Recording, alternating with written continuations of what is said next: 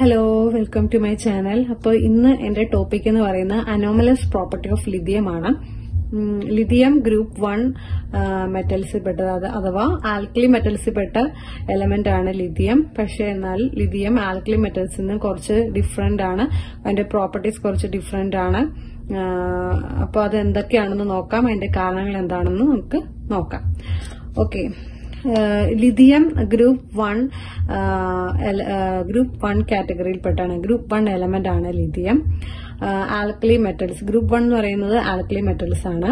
എന്നാൽ ലിഥിയം മറ്റ് ആൽക്കലി മെറ്റൽസിൽ നിന്നും ഡിഫറെന്റ് ആണ് അതിന്റെ കുറെ പ്രോപ്പർട്ടീസ്.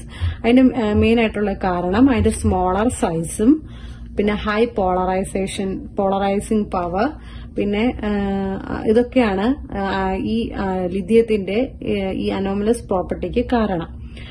നമ്മൾ നേരത്തെ വീഡിയോയിൽ ഞാൻ പറഞ്ഞിട്ടുണ്ട്, ലിഥിയം എന്ന് പറയുന്നത് ഗ്രൂപ്പ് 1ലെ ഏറ്റവും സ്മോളർ 1 എന്ന് പറയുന്നത് ലിഥിയമാണ്. നമ്മൾ ഗ്രൂപ്പിൽ താഴോട്ട് പോകുന്തോറും സൈസ് കൂടും. അപ്പോൾ ലിഥിയത്തിനാണ് ഏറ്റവും സ്മോളർ സൈസ്. അതുകൊണ്ട് ലിഥിയത്തിന്റെ അയണൈസേഷൻ എനർജി കൂടുതലാണ്. കാരണം അതിന്റെ ഔട്ടർമോസ്റ്റ് ഇലക്ട്രോണും ന്യൂക്ലിയസും തമ്മിലുള്ള അട്രാക്ഷൻ കൂടുതലാണ്. അപ്പോൾ നമുക്ക് ഔട്ടർമോസ്റ്റ് ഇലക്ട്രോണെ പെട്ടെന്ന് റിലീസ് ചെയ്യാൻ സാധിക്കില്ല ഒരു റിയാക്ഷനിൽ. ഓക്കെ, ഇനി നമുക്ക് നോക്കാം difference between lithium and other alkali metals. Lithium മറ്റ് ആൽക്കലി മെറ്റൽസ് എന്ന് പറയുമ്പോൾ ഇതാണ് group 1 metals. Lithium, sodium, potassium, rubidium, caesium, francium.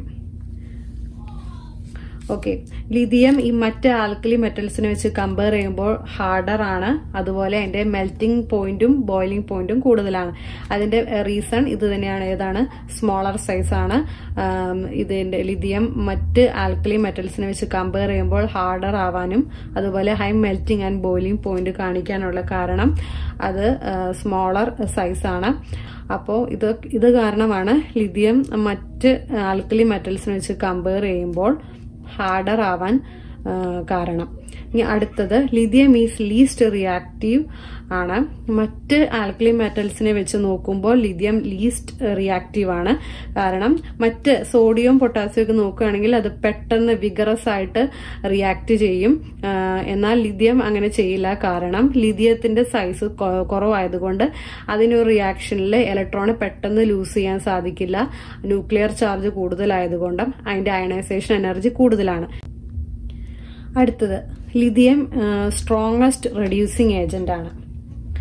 നമ്മൾ നേരത്തെ പറഞ്ഞ പോലെ ലിഥിയത്തിന്റെ അയണൈസേഷൻ എനർജി കൂടുതലാണ്. അപ്പോൾ അത് ലെസ് റിയാക്റ്റീവ് ആണെന്ന് നമ്മൾ പറഞ്ഞു. ലിഥിയം അതിന്റെ ഒരു ഫ്രീ സ്റ്റേറ്റിൽ അത്ര പവർഫുൾ റെഡ്യൂസിങ് ഏജന്റ് അല്ല. എന്നാൽ ഒരു സൊല്യൂഷനിൽ വരുമ്പോൾ ലിഥിയം സ്ട്രോങ്ങസ്റ്റ് റെഡ്യൂസിങ് ഏജന്റ് ആവും compared to other alkali metals. അതിന് കാരണം ലിഥിയത്തിന് ഹൈ അയണൈസേഷൻ എനർജിയാണ്. എന്നാൽ സൊല്യൂഷനിൽ വരുമ്പോൾ അതിന് ഹൈ ഹൈഡ്രേഷൻ എനർജിയാണ്. ഈ ഹൈ ഹൈഡ്രേഷൻ എനർജി കാരണം ഹൈ ഹൈഡ്രേഷൻ എനർജി മൂലം കോമ്പൗണ്ട് വെള്ളത്തിൽ സോലുബിൾ ആകും. അപ്പൊ ഹൈ ഹൈഡ്രേഷൻ എനർജി ലിഥിയത്തിന് ഉള്ളത് കൊണ്ട് ഈ അയണൈസേഷൻ എനർജി കോമ്പൻസേറ്റ് ചെയ്തു പോകും. അപ്പോൾ ലിഥിയം അതിന്റെ സൊല്യൂഷനിൽ സ്ട്രോങ്ങസ്റ്റ് റെഡ്യൂസിങ് ഏജന്റ് ആണ്. അടുത്തത്, ലിഥിയം ഫോം മോണോക്സൈഡ്. ഈ ആൽക്കലി മെറ്റൽസിൽ ലിഥിയം മാത്രമാണ് മോണോക്സൈഡ്. ലിഥിയത്തിന് മാത്രമാണ് മോണോക്സൈഡ് ഉള്ളത്.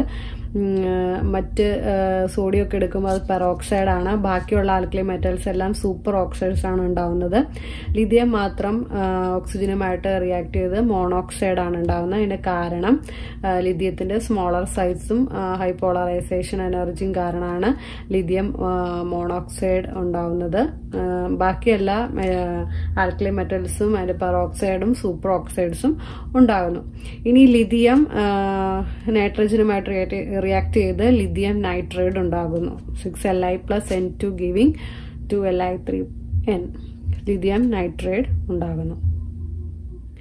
ഇനി അടുത്ത ഒരു പ്രോപ്പർട്ടി എന്ന് പറയുന്നത്, ലിഥിയം എന്ന് പറഞ്ഞ ഒരു ഡെലിക്വസെന്റ് ആണ്. അതിന്റെ ഡെലിക്വസെന്റ് എന്ന് വെച്ചാൽ ലിഥിയത്തിന് ഹൈ ഹൈഡ്രേഷൻ എനർജി ഉള്ളത് കൊണ്ട് ലിഥിയം പെട്ടെന്ന് മോയ്സ്ചർ അബ്സോർബ് ചെയ്യും, പെട്ടെന്ന് വെള്ളത്തിൽ അത് സോൾബിൾ ആവും. അത് ഹൈഡ്രേറ്റഡ് ഫോമിലാണ് നമുക്ക് ലിഥിയം ക്ലോറൈഡിനെ കാണാൻ സാധിക്കും. എന്നാൽ മറ്റ് ആൽക്കലി മെറ്റൽസിനെ ഹൈഡ്രേറ്റഡ് ഫോമിൽ കാണാൻ സാധിക്കില്ല. ഇതിന് കാരണം ലിഥിയത്തിന്റെ ഹൈ ഹൈഡ്രേഷൻ എനർജി കാരണം ലിഥിയം പെട്ടെന്ന് മോയ്സ്ചർ അബ്സോർബ് ചെയ്യും. അടുത്തത് ലിഥിയം ബൈകാർബണേറ്റ് നമുക്ക് സോളിഡ് ഫോമിൽ കാണാൻ സാധിക്കില്ല.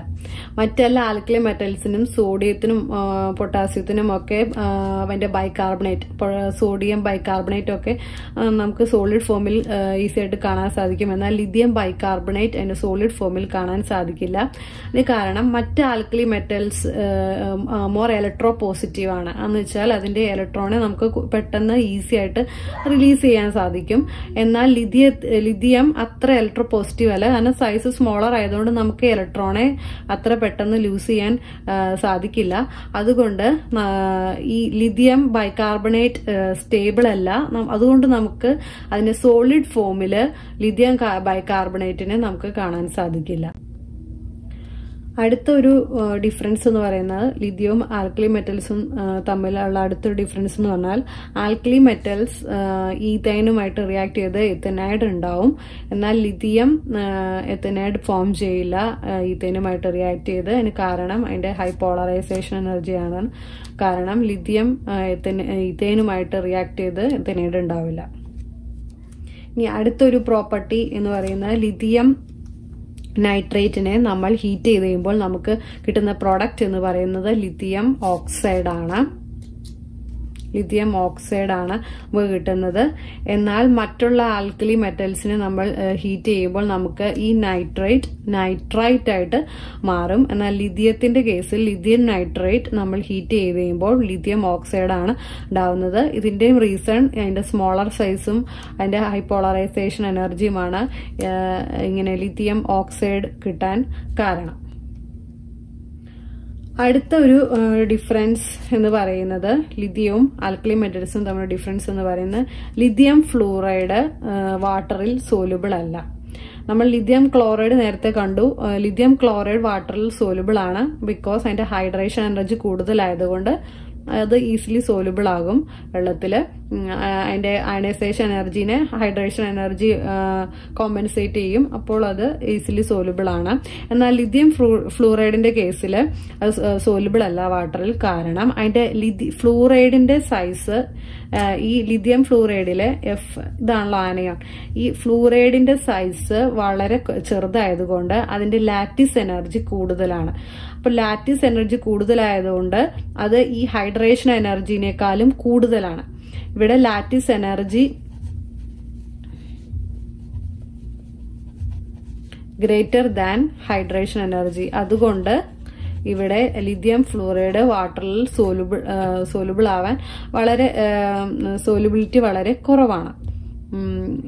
ഇതും ലിഥിയവും ആൽക്കലി മെറ്റൽസും തമ്മിലുള്ള വേറെ ഒരു ഡിഫറൻസ് ആണ്. അപ്പോൾ ഇതൊക്കെയാണ് ലിഥിയം മറ്റ് ആൽക്കലി മെറ്റൽസിൽ നിന്നും ഒരു അനോമലസ് പ്രോപ്പർട്ടി കാണിക്കാൻ കാരണം. അപ്പം എല്ലാവർക്കും മനസ്സിലായെന്ന് വിചാരിക്കുന്നു. Thank you for watching.